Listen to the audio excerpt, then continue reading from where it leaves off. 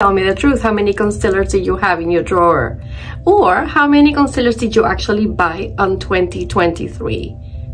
We can all agree that the year 2023 was the year of the concealer. Everybody was buying new concealers because so many new concealers came out, and then all concealers that nobody talked about before, all of a sudden they made a comeback. I decided to make a video using the concealer that I just bought, a brand new concealer that I didn't use before ever, and 48 hours later this TikTok that I made using this concealer got 2 million views. It's insane. I like where were all these people before? So thankful for all of the attention that I got from that TikTok, and so I decided to now make a YouTube video showing what is it that I did with this concealer. All right, let's get to the point. Here is the concealer. It's by Hourglass, and that's what the packaging looks like, and I got it in the shade Pearl. This is what the applicator looks like.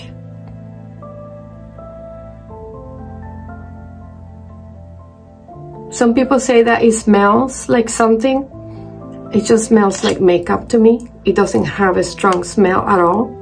I'm 60 years old and I do have wrinkles, I have texture, I have imperfections, I don't have an even skin, and I have rosacea, which I have under control. And my skin tends to be on the drier side, and it will be like really dry and itchy if I don't apply all of the products that I do apply every single day. If you want the makeup to work, you have to take care of your face first. Put all your moisturizers, your primer, whatever works for you, you got to get it done before you put makeup on, or the makeup is not going to sit well on your face. Very creamy, silky consistency, and it's very rich. So that means that a little bit goes a long way. This is the way I like to use it. I just put some dots here and there with the purpose of brightening my face, especially this area. For some reason, you know, like the rest of my face looks great, and then this area I always see like shadows I don't want to see. So that was the purpose of this concealer, to get rid of that. With a concealer brush, I start working this concealer on my face like this. So I just tap it and I work from the bottom up. So that will give this a chance to sit a minute.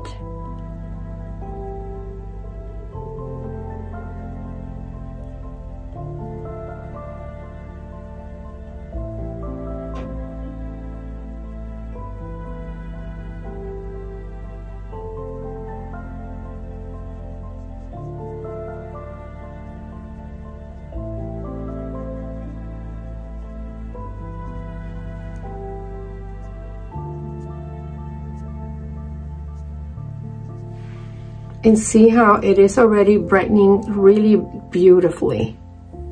To this other side. And I'm like tapping it and barely dragging it. You don't want to drag, you want to tap. And get yourself a very good concealer brush, or a brush that's designed for concealer. If you don't have the right tools, then your makeup is not gonna work. I learned that the hard way. Okay, so that is the bottom. See how bright that is in comparison to the top. Now I'm gonna do my eyes. And look how look what it does. It's so rich. And I think that was one of the reasons people did not care for this concealer, or the people that did not like this concealer were confused, is because they didn't understand the richness of this concealer, which I appreciate greatly.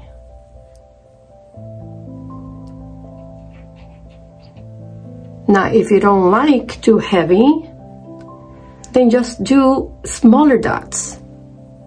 And then just work and practice until you find the amount that you actually are content with.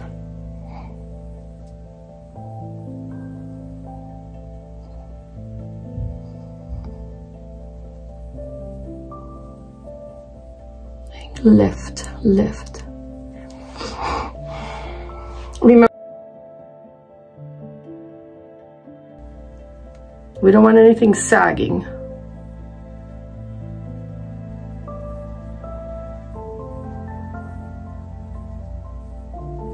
Between my eyebrows.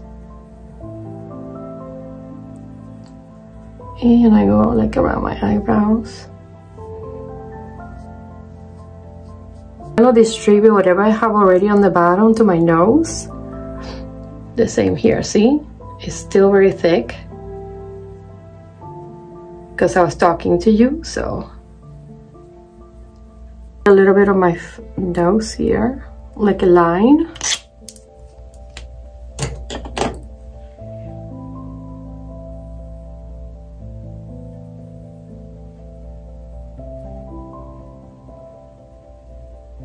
The wet sponge, this is by Beauty Blender. It's the best sponge there is.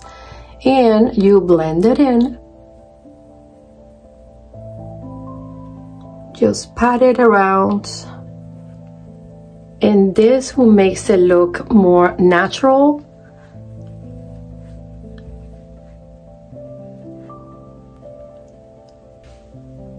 And look at the difference.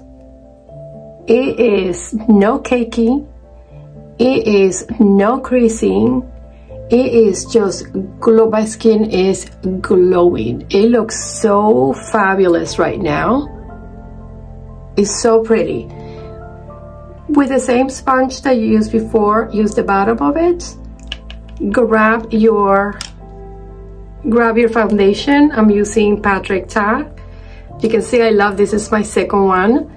And we are going to apply it with the sponge instead of a brush everywhere.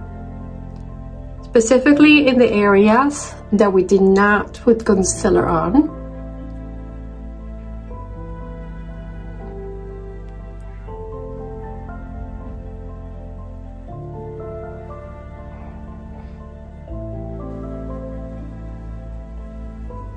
I love this foundation. I cannot say enough good things about it.